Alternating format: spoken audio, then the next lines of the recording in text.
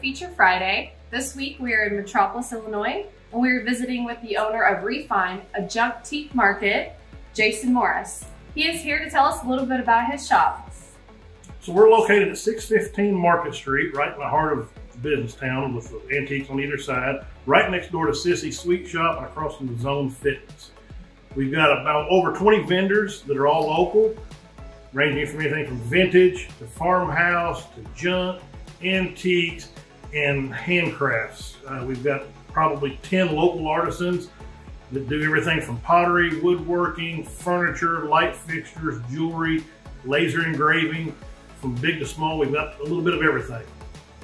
We've been here almost 1 year. We'll have our 1 year anniversary sale and festivities coming up next month at the end of October.